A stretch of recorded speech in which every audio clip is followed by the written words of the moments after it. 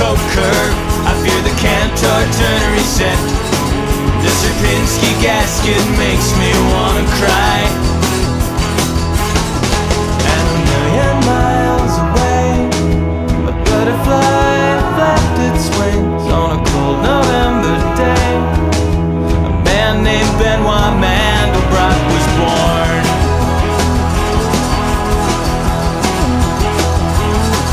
His disdain for pure mathematics and his unique geometrical insights left him well equipped to face those demons down. He saw that infinite complexity could be described by simple rules. Used his giant brain and he turned the game around. And he looked below the storm and saw a vision in his head, a bulbous pointy form. Picked his pencil up and he wrote his secret down. Just take a point called T in the complex plane. Let's see 1 b z squared plus c. Z2 is z1 squared plus c. Z3 is z2 squared plus c. And so on. If the series of z's will always stay close to z and never trend away, that point is in the Mandelbrot set.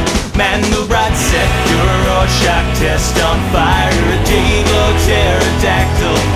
You're a heart-shaped box of springs and wire in one badass fucking fractal.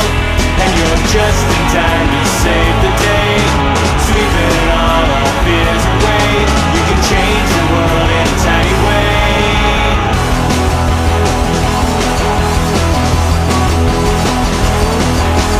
Mandelbrot's in heaven, at least he will be when he's dead. Right now he's still alive and teaching math at Yale.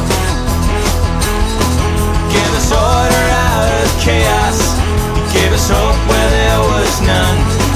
His geometry succeeds where others fail.